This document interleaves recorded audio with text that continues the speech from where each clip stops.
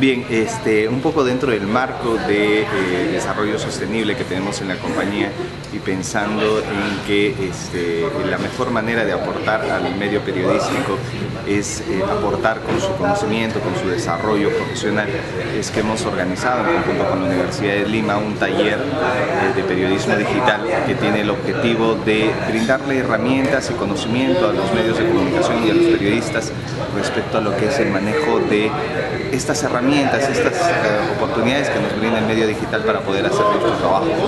Backus siempre está realizando talleres para los periodistas, en todo caso aquí en Pucallpa. ¿Qué tipo de talleres más se va a dar en los próximos meses o en todo caso durante este año?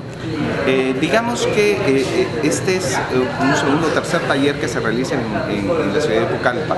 Es un taller que se realiza en Pucallpa, pero también en paralelo se realiza en otras ciudades del país. Estamos hablando, por ejemplo, de Cusco, de Arequipa, de Chiclayo, de Trujillo, donde este convenio con la Universidad de Lima pues, nos permite atender un requerimiento, una necesidad de actualización de formación que tienen nuestros amigos los periodistas en cada una de estas localidades. El objetivo es que todos los años tengamos un taller similar con una temática diferente que permita ir contribuyendo a esa formación que tienen los medios de comunicación, los periodistas, que no necesariamente pues, tienen la oportunidad o la posibilidad de hacer un taller de actualización, un repaso de los conocimientos ya cuando uno concluye su formación académica o cuando ya está trabajando en un medio de comunicación, ¿no? Entonces ese es el objetivo principal. Esperamos que haya sido de suma utilidad para quienes han asistido. Hemos tenido cerca de 25 participantes que han estado durante las 4 horas que ha durado el taller recibiendo la información que el profesor Juan Carlos Luján, representante de la Universidad de Lima, ha expuesto en el taller.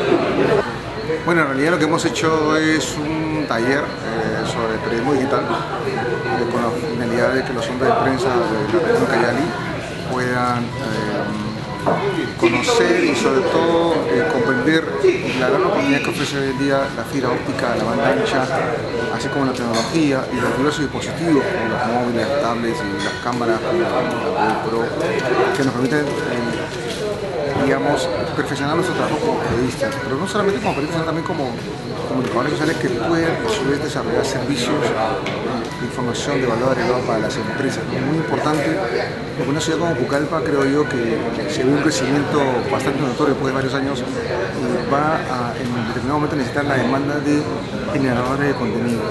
Y las personas dedicadas para generar contenidos en internet son justamente los periodistas, ¿no? Para las redes sociales, desarrollo de videos, contenidos para páginas web. Entonces, digamos que la función de ese tipo de actividad recae en el periodista, en el hombre de prensa, siempre y cuando domine adecuadamente las herramientas que nos trae internet y sobre todo conozca más de la tecnología que nos trae la banda ancha.